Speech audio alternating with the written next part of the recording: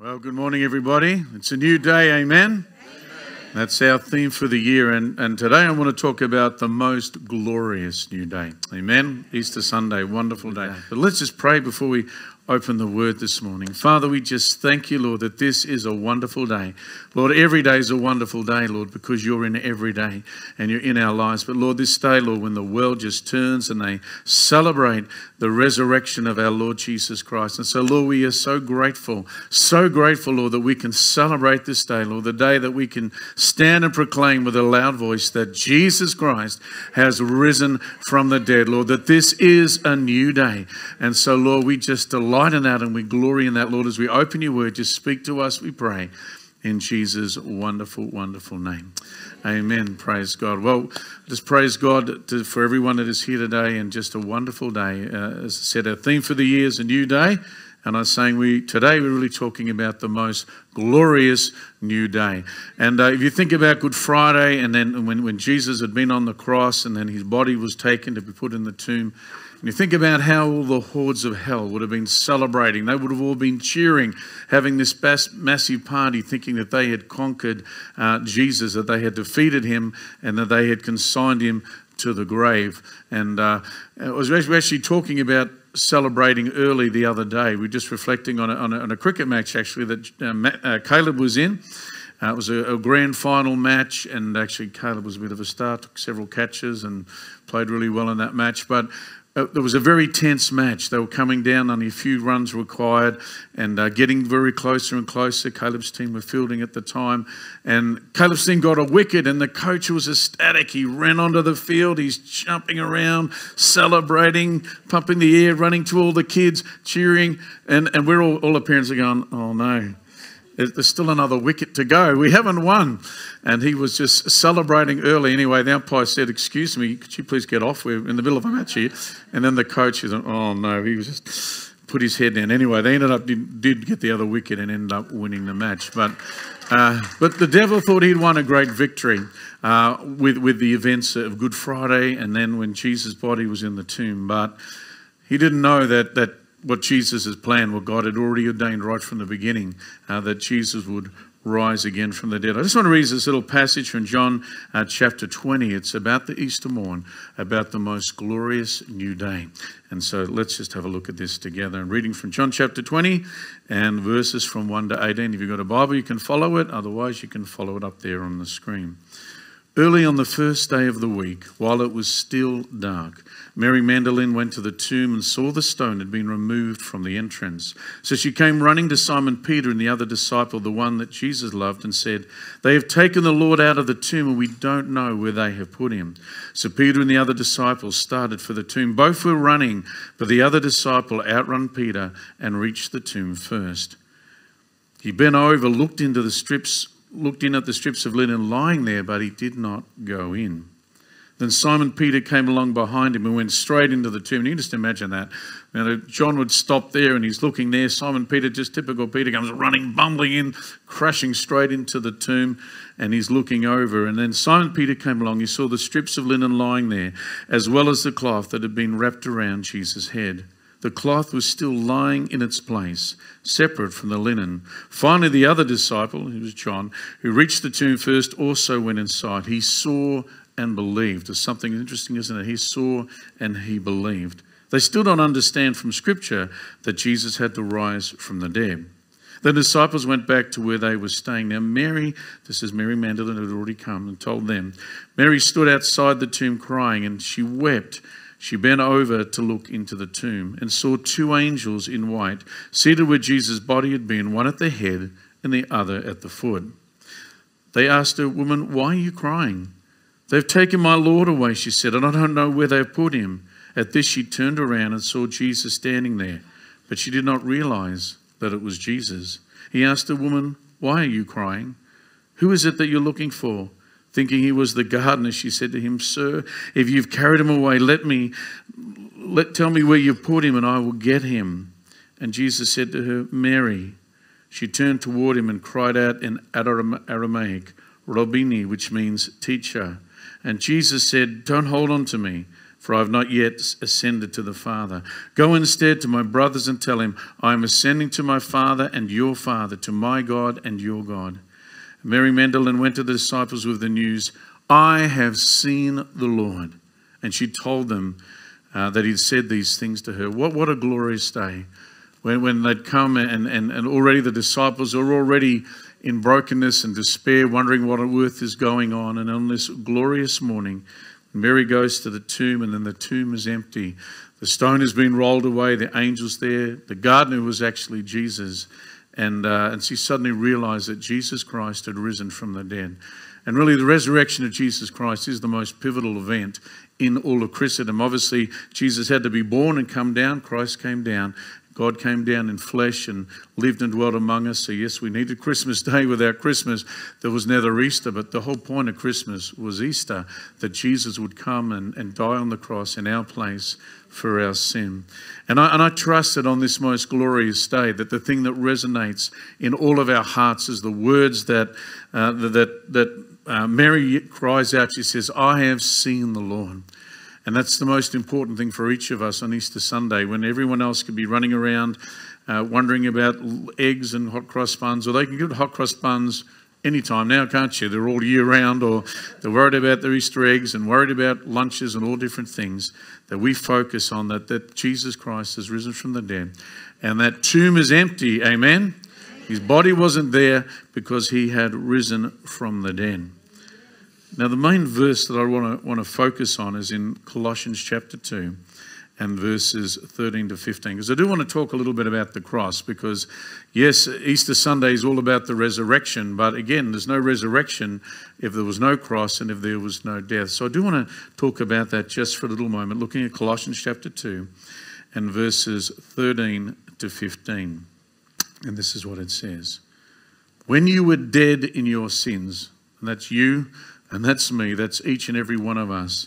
When you were dead in your sins and in the uncircumcision of your flesh, God made you alive with Christ. Because we know that Jesus, on the third day that he rose again, he miraculously rose again. And we know that is a historical fact. We know that even contemporary writers such as Tacitus, the Roman guy, the Josephus, the Jewish historian, others had testified to the fact that it was well known that Jesus Christ had risen from the dead. In fact, we know that with the soldiers that were guarding the tomb, that it was their life. If they let anyone near that tomb, then they would die for it. Well, eventually those guards did, because they couldn't explain why this tomb was empty, and so they were all actually eventually executed.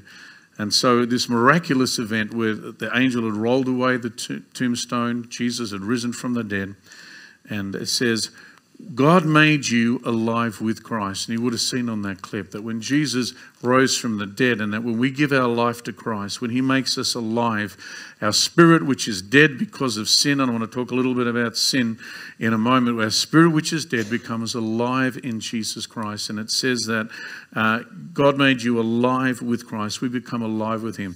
Baptism is such a beautiful picture, because it really is a wonderful picture of the death and resurrection of Jesus Christ and our participation in it. That when we're baptized, it's like we go down into the tomb, if you like, as we go into the water. All the sin and junk of our life is left behind, and as we come up, we're raised to a new life, even as Jesus was raised up and to the glory of the Father. So when you were dead in your sins and the uncircumcision of your flesh, God made you alive with Christ. We are alive. We're spiritually alive in Christ. He forgave us all our sins. I'll talk about that for a moment. Having cancelled the charge of legal indebtedness which stood against us and condemned us. He has taken it away, nailing it to the cross. And having disarmed the powers and authorities, he made a public spectacle of them, triumphing over them by the cross. What an amazing image and picture that is, that the risen Christ, having disarmed the cohorts, the demons of hell, the devil, and that he made a public spectacle of them. He humiliated them. They thought they were having this great party. They were celebrating, but Jesus Christ rose in victory and totally humiliated every work of the enemy, laying it low, triumphing over them by the cross. But it says he forgave us all our sins. And it's interesting that we live in a society and a culture where forgiveness is something that is becoming increasingly rare for people to forgive.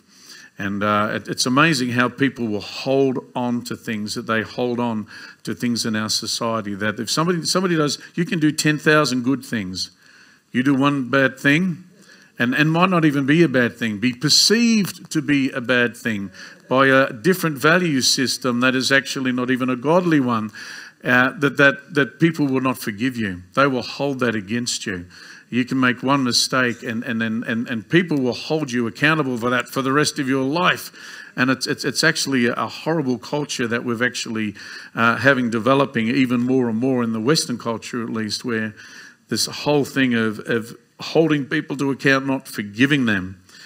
But we praise God that Christ is not like that. It says here that in verse 14, he cancelled the charge of legal indebtedness which stood against us. It's interesting, when Jesus was on the cross, when he was hanging on the cross, there was actually, on the top of the cross there was the charge for his crime. Because when the Romans, when they put someone on the cross, whatever they were guilty of, their crime was actually put there with them, whether they were guilty of insurrection, whether they were guilty of murdering, robbing, whatever it was, and then that charge would be against them.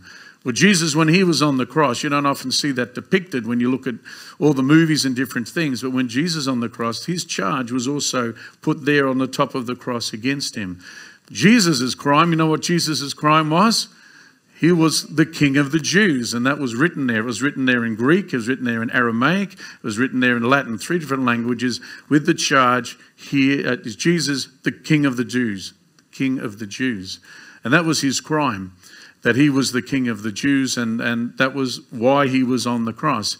Now, the thing about Jesus, of course, is that he never committed any sin in his entire life. He was perfect. He was fully man.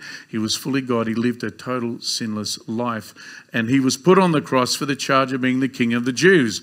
Well, the reality is Jesus is the King of the Jews. He is the King of the Gentiles. He's the King of the world. He's the King of every heart. He's the King of the whole earth. He's the King of kings, and he's the Lord of lords. He's the King of all things. And so the only charge that they could put up on Jesus Christ when they had him up on the cross was true. It's who he was. He was the King. He was the King of kings, and he's the Lord of lords, and not just the King of the Jews. That was the crime that he committed. And so he went to the cross. And so it wasn't because of what his sin that put him there, it was our sin was there. And it says here that he cancelled the charge of legal indebtedness. Now just imagine for each and every one of us, because every one of us should have died on a cross. Every one of us deserves it. I don't care, you tell me how good you are, how wonderful you are. You look at God's standard of perfection, you could not be further away. And the scripture says, it says, all have fallen short, all have sinned and fallen short of the glory of God. Everyone. So realistically, if there was a cross and a cross was put there and this was going to be your cross. Now, praise God, we don't have to go to the cross because Jesus went to the cross in our place. But if he didn't, then there would be our own cross that would be there ready for us to be upon that cross. And upon that cross would be the legal charge of what we're guilty of, the sin that all the things that every one of us is guilty of. Now, if you begin to think of some of those sins, and those things were written down, they was listed down, and rather than just on a little wooden thing up the top, it said King of the Jews, just imagine what your plaque would be. Just imagine how big it would be. It would probably start off and all of the things that you've done, all the things that you're guilty of, and this thing gets bigger and bigger and bigger. And so there's this cross which you're going to be up there, but all of your sin and all of your indebtedness, they try to put that on the cross, bang, I think the cross would probably just fall over the weight of just your sin and my sin if we were in that position. And when Jesus Christ, when he went to the cross, and so rather than us having all our sin put upon us, all of that was actually put upon him. The charges that every one of us are guilty of, the sin that every one of us has committed that separates us from God, who is a holy God and a perfect God, and sin is the thing that separates us. But it says here that he cancelled the charge of legal indebtedness. And so we don't actually go to the cross. And even if they made a cross for you and put a cross there, it would just have not guilty over it, because Jesus Christ went to the cross in our place. He took the sin that every single one of us deserve, and he took that upon himself. He said he cancelled the charge of legal indebtedness which stood against us and condemned us.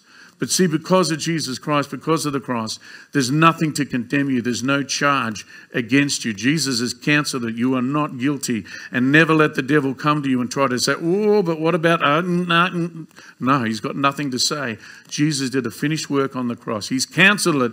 It's gone in Jesus' name. And talking about cancelling, again, part of our culture, we have a society where there is a cancel culture. That if you do something wrong, and people have said things 10 years ago on social media, and what will happen is that someone will dig up what you said 10 years ago, and again, it might not align with their value system, which usually is crooked because it's the worldly value system anyway. If you've said something that in somehow someone could perceive as being offensive, and it might have even been, what will happen is now is that not only, first of all, that they will bring that up and they will shove that in your face, but not only your face, that sin that you did or perceived sin, whatever it was, is paraded across the whole face of the earth. It'll be on all over social media. It'll probably end up in the newspapers. And 10 years ago, you said da-da-da-da-da-da, and it's put there. And what happens is a society now will then try to cancel you. Now, I think of that author, what's her name, Rawlings. Now, she made a comment which is actually a sensible comment. So somebody said, oh, they should come up with a phrase for women who have a monthly cycle. And she said, well, yeah, there is. It's women. Now, she made that simple little comment and immediately they started pulling all... Now, I don't like her books anyway, but that's not the point. They started pulling all her books off shelves and just tried to cancel her because of something she said, because in a worldly value system, what she said didn't align with that. And so they will try to cancel. And people, this cancel culture that we have, if you disagree with me or if I do anything you say, then not only do I'm going to stand against what you said, I'm going to actually make you cease to exist. That you're going to lose your job, you're going to lose all these things, this cancel culture that we're in. But I praise God is that the culture, the cancel culture of Jesus is not one where he shoves up something you did 10, 20, 30 years ago and shoves it in your face. What he does, he actually cancels that sin. And rather than cancelling you, he actually gives you life. He gives you a new beginning, a new hope, a new start. And that's the joy of Easter, that he cancels all of the sin. All of that stuff is cancelled. And you stand before the Lord holy and radiant because of the cross of Jesus Christ. And then the wonderful thing about the cross of Christ is that you have incredible freedom now because of that. We have salvation. Now, when Jesus died on the cross, his death was such an important thing because it cancelled that thing that every one of us stood guilty of. But now, when you give your life to Christ, there's nothing, no accusation. Not guilty. You're perfect. You're blameless. Now others might say, hang on, back in Facebook, back in da-da-da. No.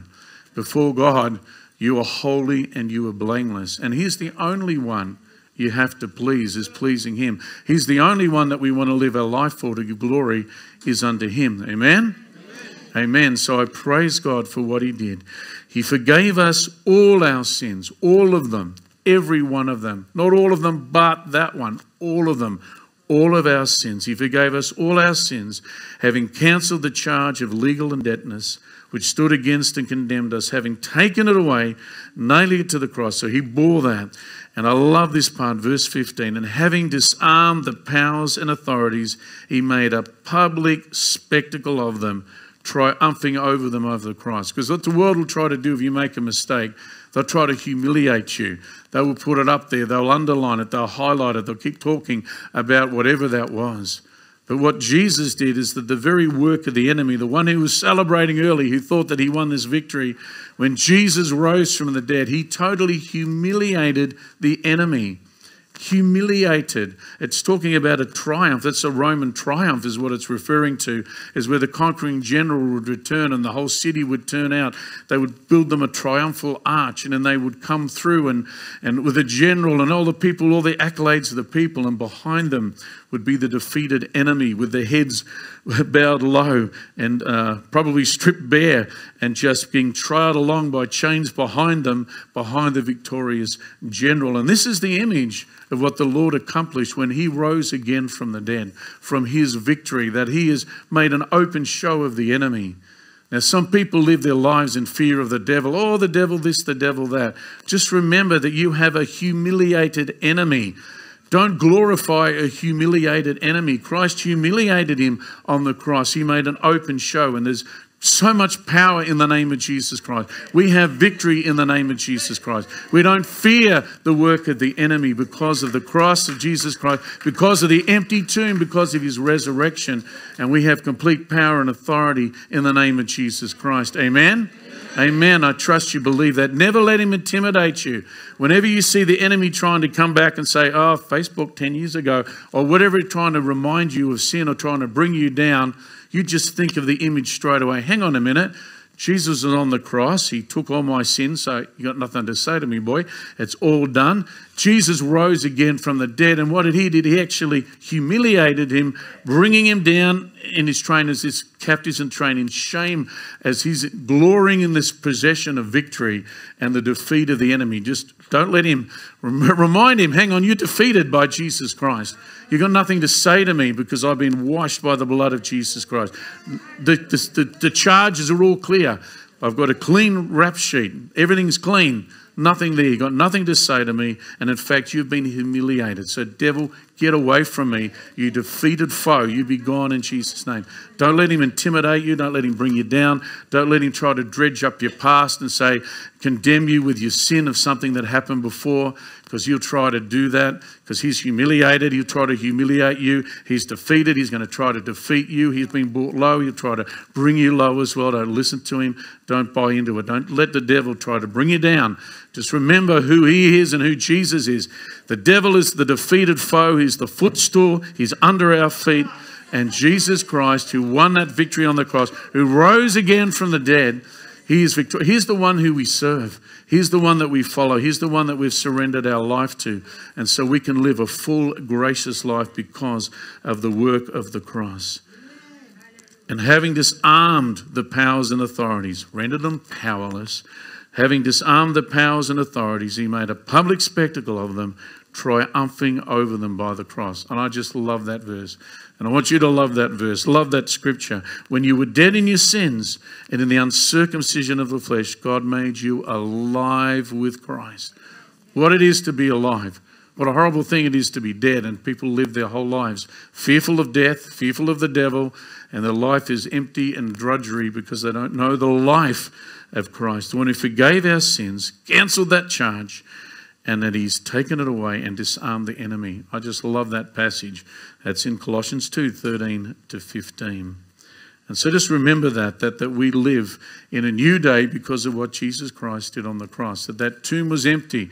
That when Mary went to the tomb and she was in despair, and yet Jesus had risen from the dead. And in another passage, the angel says, why do you look for the living among the dead? So many people spend a lot of their life looking for life amongst dead things and they never find it.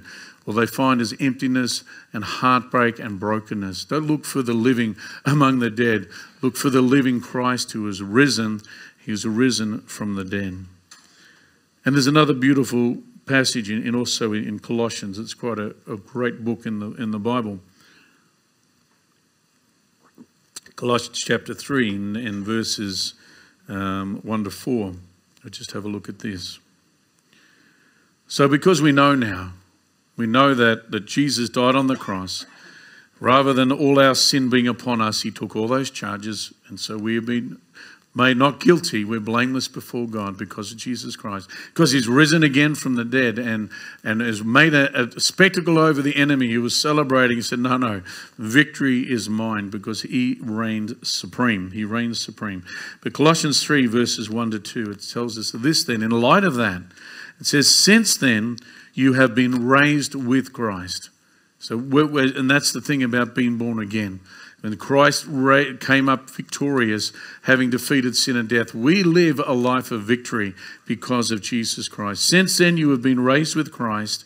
And because of that, what should we do? How should we live our life in response to Good Friday and Easter Sunday? What should we do about that? How should we live our lives? It says, since then, you have been raised with Christ.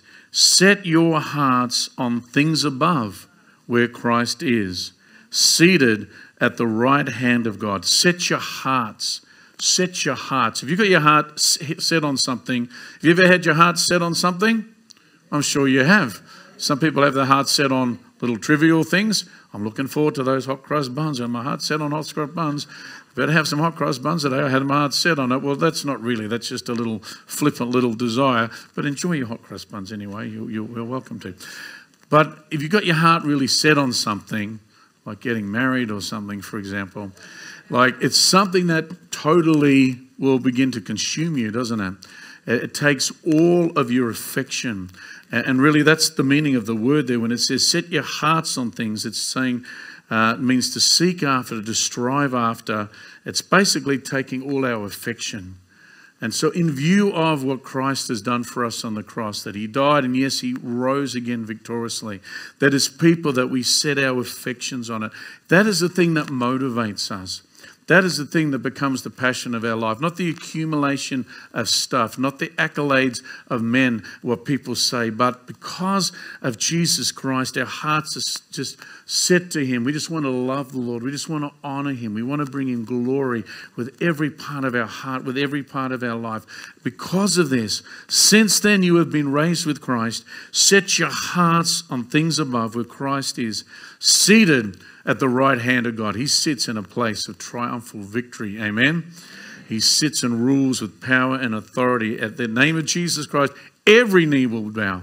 He has full power, full dominion, seated at the right hand of the Father. And so it tells us to set our affections, that the things that motivate you, the things that stir your heart, that create passion in your life, are the things of God, that they're the things that motivate you. And that's why we're different from other people. When you give your life to Christ, you're not the same as other people in the world. They've got another value system. They've got other ways, as I've mentioned before, about they try to rank people according to their view of success and different things in the world. But as the people of God, our heart is pleasing God and our affections upon him. So it says, since you've been raised with Christ, set your hearts on things above. And then in verse 2 it says, set your minds on things above, not on earthly things.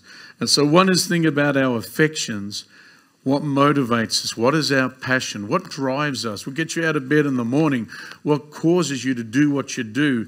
What is that thing? Well, for us, we set our hearts on the things above. But then it also says about setting your minds on things above.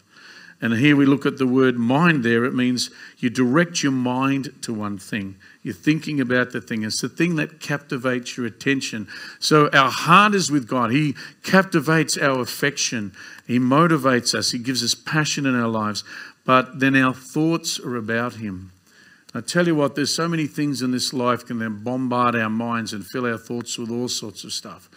And the world will try to do that because the more hysteria, the more fear, the more issues, the more problems, the more newspapers that were sold, there'll be more people clicking on the Facebook posts, more doing all of this. And so many things are constantly competing to your attention all of the time. If you've got a phone, you get little alerts, bing, bing, bing, bing, bing, bing, bing, bing, bing, bing, bing, bing, bing, bing, bing, bing. Your phone's just going off. So, you know, if you're smart, you actually just silence all the alerts actually. But anyway, but everything's trying to grab your attention all the time, isn't it? Everything in the world is trying to grab your attention. And not everything in the world is good that's trying to grab our attention. And so we have to be disciplined in our mind and set our mind. And so every day, that's why it's important that you reorientate yourself, that you spend time in prayer, and that you get into, look at the Word of God, and we have our mind set on the things of God. And so I've charted the course of my day. My mind is set on the things of God. Now the world are going to throw a lot of stuff at me.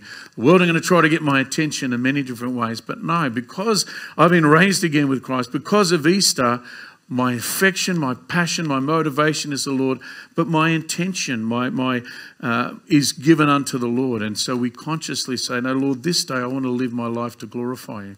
This day, Lord, I want to lift you up. This day, Lord, let me be an example. This day, let your light shine through me. Lord, this day, give me an opportunity to speak your word of life and to impart into someone. And so because of this, there's that encouragement to live in such a way. And it says, for you died, and your life is now hidden with Christ. This is verse 3. For you died, and your life is now hidden with Christ in God. And so we don't live like everyone else now. We've got a new life. Our life is in Christ now. We live in Christ because of the wonder of the cross and the glory of the resurrection. Our life is in Christ. And it says in verse 4, when Christ appears, who is your life. You've seen those shows where they say, this is your life. And they go there, here we are, this is me, sucking my thumb and doing all these things and growing up, all the things they ever did on this life. But really for Christians, when someone would say, this is your life, for us, what is it? It should be Christ. Christ is our life. He is the one who defines us. He's the one who gives us our identity. He's the one that gives us our destiny. He's the one that shapes us and molds us and works within our life. Our life is Christ. This is your life. It's Jesus. And a wonderful life it is when we give our life to Christ. It says, when Christ, who is your life, appears, then you also will appear with him in glory. See, because of the cross, we all the sin and all the charges, the guilty that all that's been taken away. Jesus rose again from the dead and to a new life, and we live this wonderful new life, the glory of the new day every day with Jesus Christ. But also, and so that means that our affection, our motivation, our passion comes through Jesus Christ.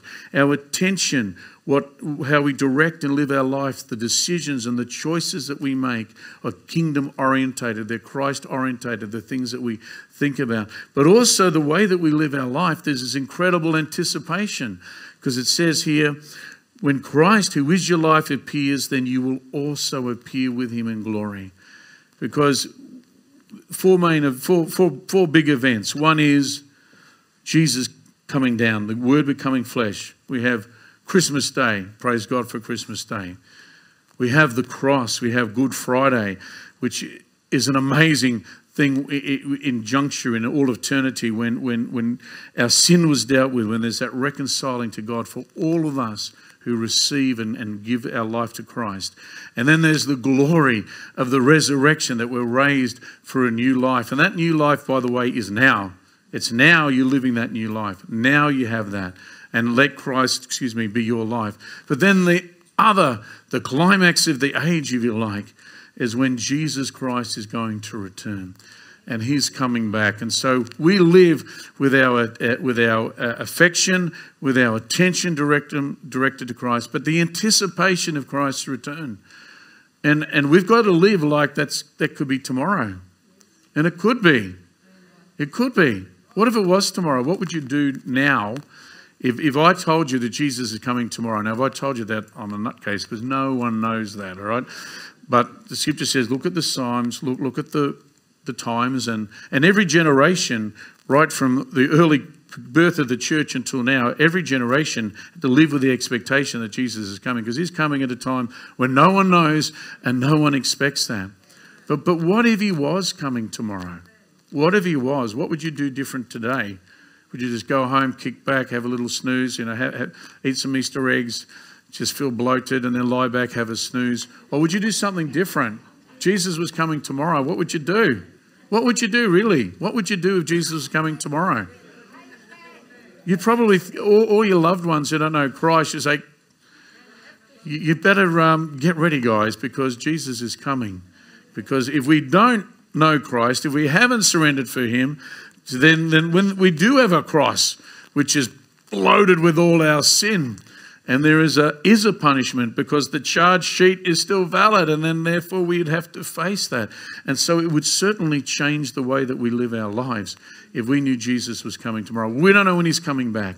It could be any moment at any time, and yet it should shape our lives, the anticipation of Christ's return. When you're going through stuff, and we've been through a lot of stuff the last year and a bit, however long, but really we go through stuff all the time.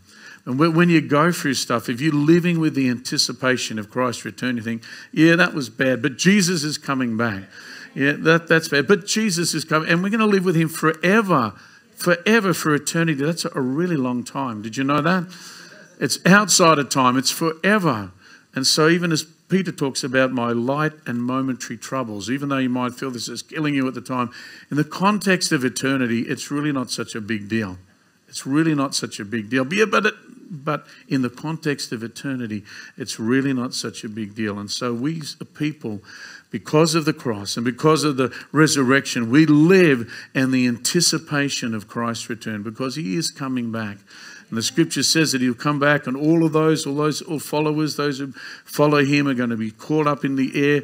It's about the dead in Christ being caught up first, and then the rest of us, we will go be with them. And then we have the millennial reign of Christ, and then we have the judgment books open, all those who weren't written in the Lamb's Book of Life, all those who didn't make the transaction, who didn't let Jesus die in their place, but decided to take it themselves and bear their own punishment. And then that's the final event, the climatic time in history. And so we'd live our life differently. And I encourage every one of us, let's live every day knowing that Jesus is coming back. And it might be tomorrow. It might be in a minute. No, I don't know. It could be. Could be any time. So let's live our lives with that expectation when Jesus Christ is returning. And just an encouragement to anyone here, that if you're here today, or if you're watching there, that if you've never given your life to Jesus Christ, then can I encourage you to do that? That Easter is about something. And it's something extraordinary, the most glorious day when Jesus Christ rose from the dead. And I encourage you, give your life to Jesus Christ. Surrender for him. Don't try to carry the weight of your own sin, because it's just going to bury you, not only in life now, it'll bury you forever. So come to Jesus, give your life to him. Say, Lord, I've sinned. And yes, I know I deserve punishment. I haven't met your perfection, your standard of perfection, Lord. I haven't done that. I've done things in my life. And so, Lord Jesus, forgive me. Lord, forgive me of my sin. Lord, I don't want that rubbish in my life. Lord, I want your holiness. I want your righteousness. And then as you make that transaction, then your sin gets planted upon Jesus Christ. And then in exchange for that, he gives you the glory and wonder of his life. And then the power of the resurrection is unlocked in your own life, and the promise of eternal life becomes your reality. So I encourage you to do that. If you don't know Jesus Christ, you're here today, I'd love to pray with you. I'll just wait over there. You can come and I'll pray with you. If you're watching online, just go to our website, go to the Find Jesus section there, and it'll tell you how to give your life to Christ and how to be connected. But let's pray. Let's stand together and pray as we remember the most glorious day when Jesus Christ was risen from the dead. Amen? And let's pray. Father, we just thank you so much for this day. Lord, we just are in awe of the sacrifice of the cross, Lord, that Jesus would die in our place for our sin, that would take the punishment that we deserved. And we are so grateful that you died in our place, Lord Jesus, for our sin. But Lord, we are so glad that you rose again from the dead, because that affirmed that what you said is who you were, and what you did actually had meaning, because you rose again from the dead, that you defeated sin, you defeated death, and that you made a spectacle over every work of the enemy. You laid the enemy low. And Lord, we thank you that we live a victorious life in Jesus Christ. We thank you for the promise of your return, Lord. We're looking forward to when you come back. But this day, Lord, we just want to thank you so much. Thank you, Lord, that tomb was empty, that when Mary went there, the tomb was empty. When Peter and John went there, the tomb was empty, because Jesus Christ has risen from the dead. And everybody said, Amen. Amen. Bless you. Praise God.